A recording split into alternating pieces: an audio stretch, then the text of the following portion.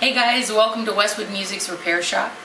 I'm Chelsea, and I'm going to be going through how I would touch up a finished crack on a cheaper instrument that you don't necessarily want to make look perfect, but you still have to seal the crack and any kind of fill that you put in it so that the integrity of the instrument is kept intact years after the repair is done. Alright, when we're typically talking about finish touch-up with crack repairs, a lot of times you'll kind of tape around the edges of the crack, putting tape on either side so not to disturb any of the other finish, right? But in instruments like this, I'm not necessarily too worried about the evenness of the touch-up at the end of the job. So I'm going to be using petroleum jelly, some super glue because this is a poly finish. I used wood filler earlier, some color tone concentrated stain. I have a little dish of acetone, and it's in a container that won't melt. And my little paintbrush that I use for just about everything so I know the movement of the bristles. Now what I've already done is I've glued up this crack, I've set it. I have two small little pleats this big inside, and we're just touching it up. So I filled it with the wood filler, and with this job, because it's so orange, I wanted to start with something very neutral. So I use a neutral base, not the pine, you can find it in a lot of other colors. I just use the neutral for this job. Then taking straight from the acetone,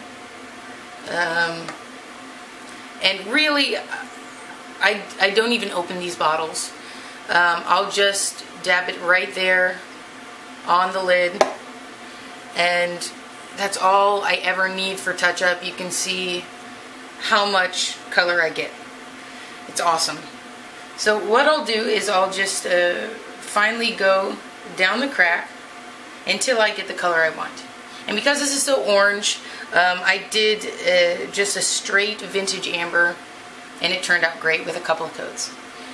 So then, because this is poly again, I go through with just a little soapy water very quickly, and I will wipe it off, and that'll get everything that any pour over of the stain has around the crack. So here's the fun part. Q-tip, petroleum jelly, and I'm getting way down in there, and I want to make sure that I'm not getting any in the crack, but I want to get right up to the edge. And I do this probably for about 4 inches, 3 to 4 inches, before I get the hang of it. And once you get the hang of it, you can really just start wailing on it. So once this is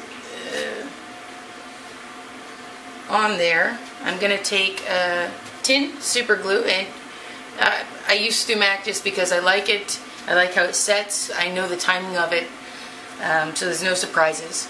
But anything that's thin, and I like these little whip tips, they help me control where the adhesive's going. So I'm not even touching anything. I'm just putting little drops down. And what's going to happen is the petroleum jelly, of course, does not absorb the super glue, but the crack will, the fill will. So once that's there, you'll see little droplets on top still. And what I'm going to do, clean a paper towel, and I'm just going to wipe it off about 1 inch at a time, making sure not to glue myself to the paper towel. So make sure you have little bits of paper towel everywhere. And I'm going to just go all the way down. Like I said, 4 inches at a time is fine. You're not trying to rush. In fact, you're actually trying to save time, and it will. But if you rush through a job like this, you're going to have a lot more cleanup, and you might as well have taped it off, drop filled it level, sanded it, and buffed it out. And this is kind of just avoiding all of that. And that's it. Very easy cleanup. It's all about wiping it down quickly and really getting in there. Now, if you get the petroleum jelly on the crack, you know, you've kind of screwed your opportunity to get some glue in there. So just take a little bit of soapy water and wipe it off, you know. But yeah, it's good for this guitar, and I hope this was helpful for you.